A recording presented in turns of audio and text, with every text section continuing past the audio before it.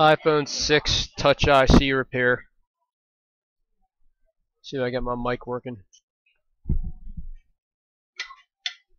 going to take off the chip first, Mason chip, and let's see if we see some oxidation.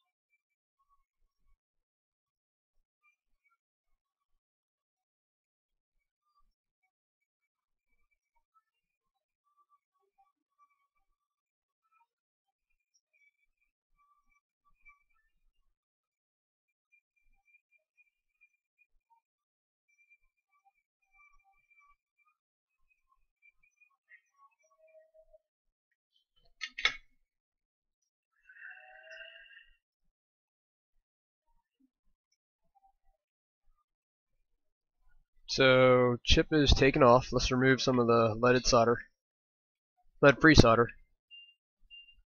You can see a little bit of oxidation already. If you look closely here, you can actually see the oxidation on M1, but more importantly, L1 is the usual culprit for Touch IC disease. You see that? So it didn't take a lot of force to remove this solder ball from L1, and you can see M1 is dying, but it's still attached. So the usual culprit of Touch IC disease on an iPhone 6 is that pad right there, L1. So let's get everything out of here. Get all the old stuff out, and put some fresh stuff on.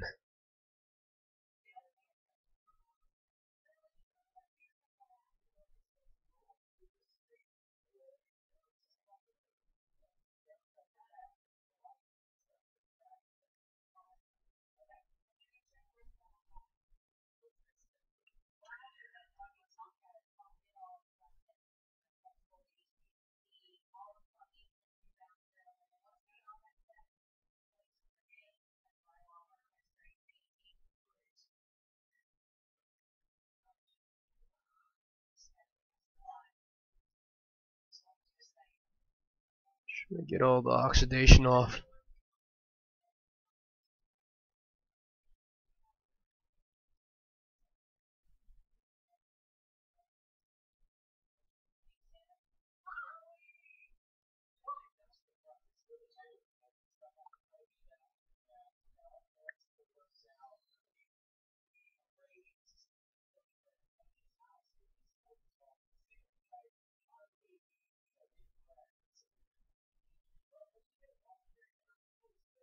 Just want to make sure you get shiny pads.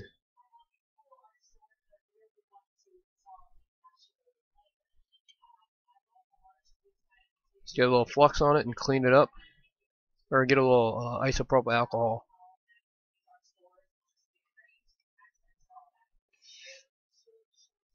Still not super happy with this corner pad right here, which is it's really ground. It's not a big deal, but I like to remove all the oxidation if possible. So I'm going to try to remove it. There it goes. And all these pads that you see over here, they're all NC. So these two right here, I think it goes 3 deep here. And then these are all NC as well. So you don't need to worry about those. Okay. So what I do now is I'm going to scrape away the via for L1, which is the usual culprit of Touch IC disease in an iPhone 6. The idea is to give the pad a little more metal to make the connection to the chip.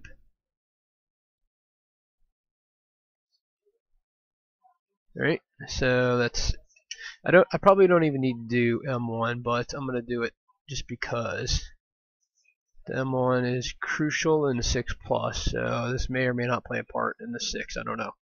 Anyways, this has worked well for me, so that's why I'm sticking with it. Alright, so there you have it. M1 L1 scrape away the via. I'm going to apply a little flux and I'm going to tin it. And instead of using lead-free solder now, I'm just going to use regular leaded solder, okay? Because I'm really just trying to add a little more. I'm not trying to make it harder. You know, with the jumper, you want to use lead-free so that it melts a little slower. But this one doesn't really matter. So all I'm really trying to do is just get a bigger pad, and that's really what I'm getting at. Okay. So there you have it there. That's my M1 L1 scrape away the via. Now, I do see a little oxidation here, so I'm going to also remove that. Okay, that's good. So now I'm going to apply ample flux, and I am going to put a new chip on. Just like that.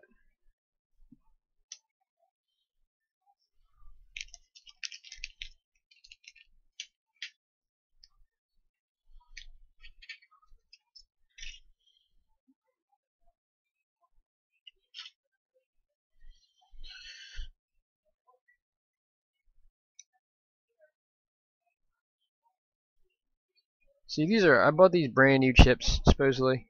Brand new and original, that's what I searched for. And look at this chip right here. It's chipped at the bottom of it. And they're obviously not new, because they're not new and original because there's lint on the bottom of them, which means that they've been reballed or something. I mean, they're nicely reballed, but even still, they are not new and original, and they are charging arm and a leg for these stupid things.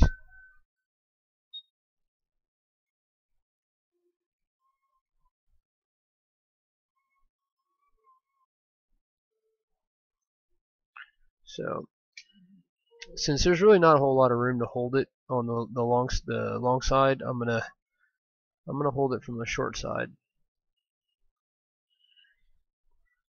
Yeah, try to hold it from the short side, and then as soon as I tack it down, then I'll release it. See, the problem with holding it from the short side is that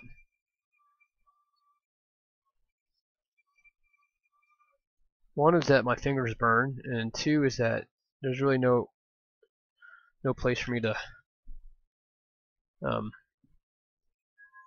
brace my wrist. That kind of brings in the shakiness to your hands. So I like to brace my wrist on something when I'm holding it. Otherwise, see that? I'm jittering right now. So anyways, it's already stuck, so I'm good. I'm just going to heat it now and give it a little nudge once it's done.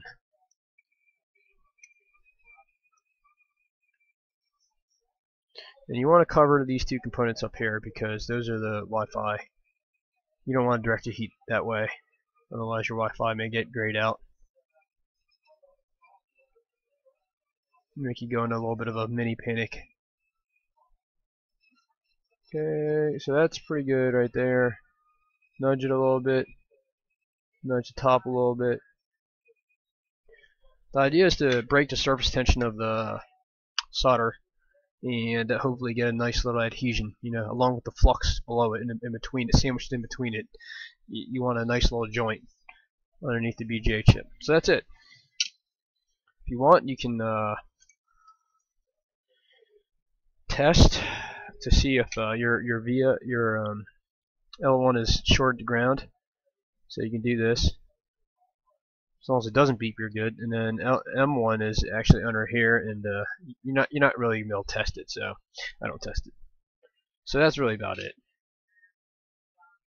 And just get some isopropyl alcohol and clean it up a little bit. You should probably wait about 5 minutes for it to cool down and then test it.